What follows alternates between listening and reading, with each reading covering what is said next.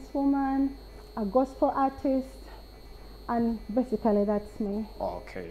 And I began my music journey in 2017. Yeah. I joined Watoto Church Choir after some audition. Yeah.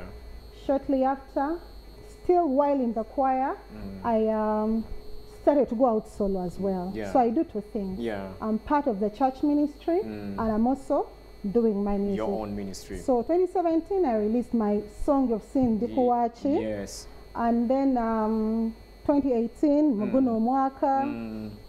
2019, several other songs, Addictive with Morgan Isaac, Nyamba Mukama, Wedding Day.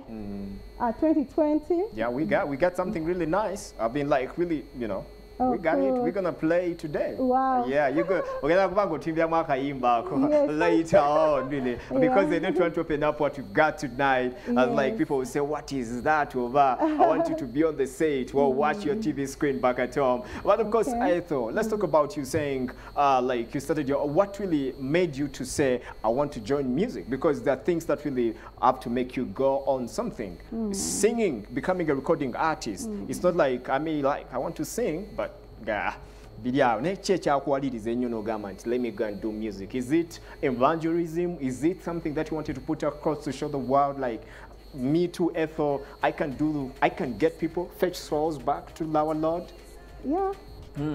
I began music. I'm born in a musical family. Yeah. All my siblings are in church and they're doing music. Yeah. But different churches. Some are overseas, some are here. So we've grown up with that. Yeah. In family.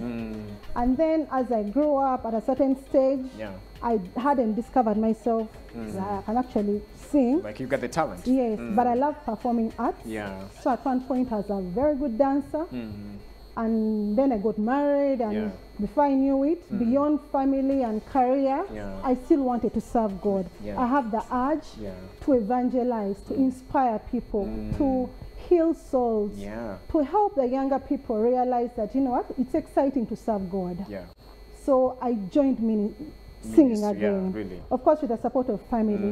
It was a big push from my spouse. Well, your spouse does not really say, like, now my wife is a celebrity, autograph, what and what, being so in fear. You know, some men fear, if my wife is a singer or a musician, like, you got a lot of things, people who are going to come near you, shooting a video, are going to radio, TVs, media tour. What really comes in his mind? Because maybe it's a big trust he got for you.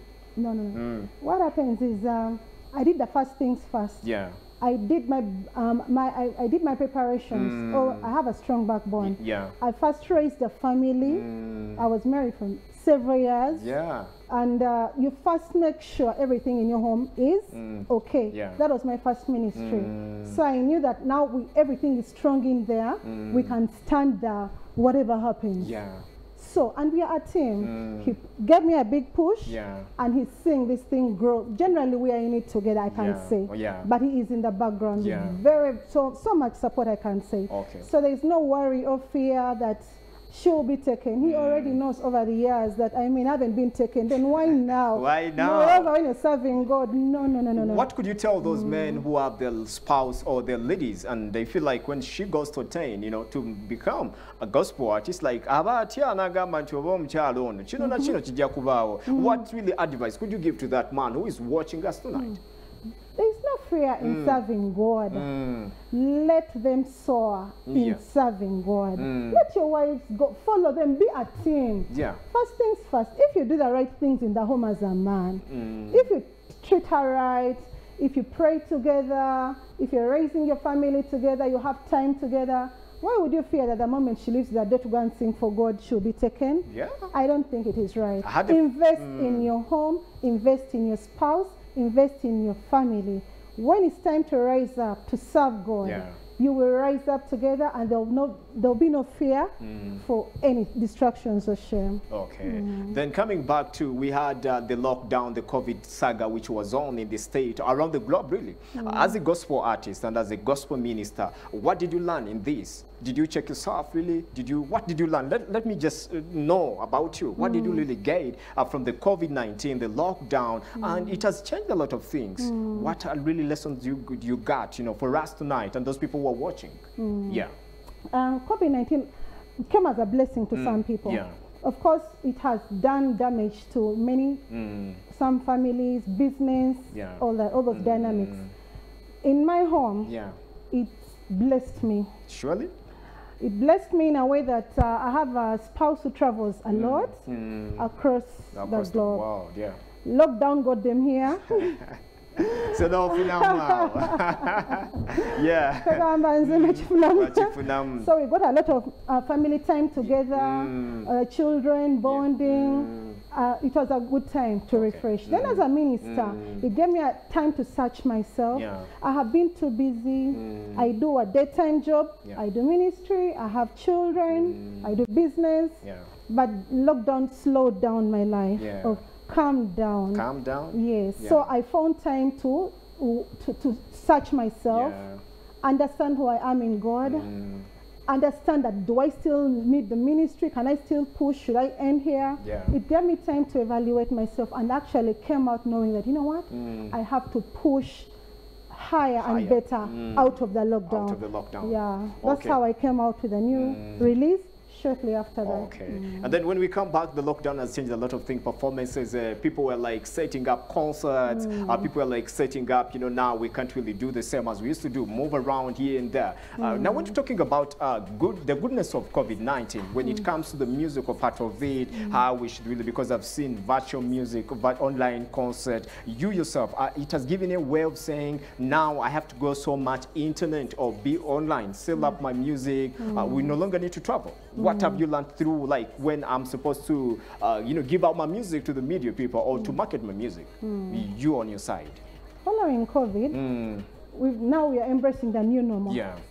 Everything has gone digital. You can see when the campaigns are going digital, online. Scientifically. We have to embrace technology. As artists now, you know, Kwezula, we have to come out of our shell.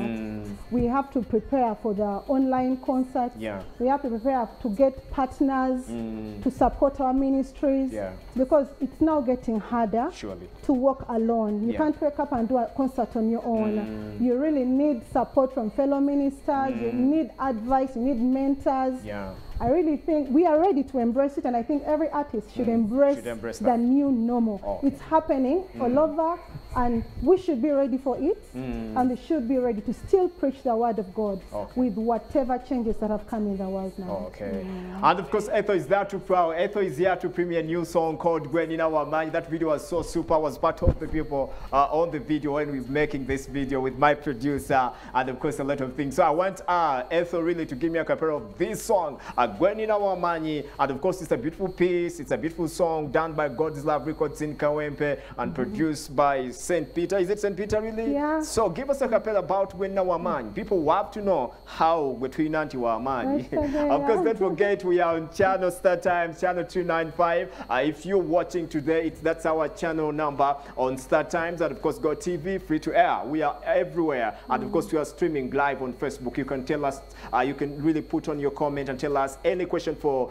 ETHEL. You can hook us that comment, and then of course we can give her the comment about her musical journey. So ETHEL, Gwen in Our Mind is the song that we're going to sing right now, and of course my producer will be taking me to the song, right? Wow. Yeah, really. And so, tutandikao. I'm built on a rock, nothing can move me. Gwen in Our Mind. Even the gates of hell cannot prevail. Gwen in Our Mind. Woo! Gwen in Our Mind. I'm not a good musician. Gwen in Our Mind. You know, so let's work. Yeah, really. Let's work and roll, bro. Wow. Yeah. Everything is sorted into the life of our might God. Of course, Gwen in Our Mind, it's a new song, a brand new song done by ETHEL. And of course, let's really get to know about the what is that. Do you have any testimony about this song? Yeah, I do. Tell us about lots of testimonies. Yeah. Surely, Gwen in Our Mind. He has brought me this far. Yeah. I'll first testify about my musical journey. Yeah, really. It's been quite short, having started late 2017. I'm counting about maybe 2.5 years. Yeah. Making 3. And I think I've been so blessed. Yeah. I came in and picked up immediately. You are viral everywhere, right? Like, I don't know how God, I think God was waiting for me or something. Maybe I delayed wherever I was, but I really thank God because I had just joined and I began getting musical awards. Yeah. A few months into the music, I was given Rising Female Artist of the Year. Yeah. Before I knew it, last year I had Inspirational Song of the Year. It's called Moguno Mwaka. High School Awards, I was the Artist of the Year. High school, gospel. Gospel Artist of the Year. Yeah. Combined men, women. Last year I came top. So I don't know how God has. In 2 years, I'm running with 3 musical awards. God is telling you, you know what?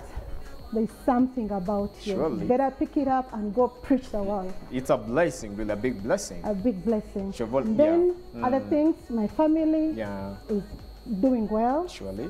And I thank God for that. The children are doing well. I saw them. They're so happy. Very. Really? Yeah. And my career is doing very fine. I thank God for many things. Yeah. Really, a lot.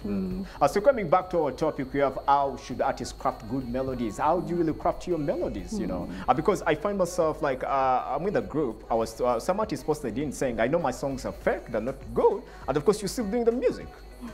Yeah? How do you how do they gauge how fake they, why would you wake up and do fake music? Yes, because someone was posting in, I know my music is not good, it can't be played somewhere, it can't do, and then you wake up still in the morning, get back to the studio, do the some music. Same music. Yeah, you know? and you know they're not right. So I just want to tell you, music is inspired by the Holy Spirit. You don't wake up from your sleep and go and just sing. Yeah. It's a calling. If God has sent you to do that, then you're going to go out there, do it, and it will actually be played. Yeah. Look at the song Going in Our Man, full of scripture. Surely. Psalms 23, the Lord is my shepherd, I shall not want. There are things you consider in there. Look at the message. First of all, pray about it. God gives you a message. Yeah. And then work with your producers and tell them, this is what I want. Surely. I wanted, particularly this song, I wanted to sing everything scripture. I've built my church upon this rock, and the gates of hell shall not prevail against it. Really? That's Matthew 16:18. I mean, scripture, everything is inspired by the Holy Spirit to do with music. Surely. If you are called into that line, if you have a calling for that ministry, God is going to guide you through.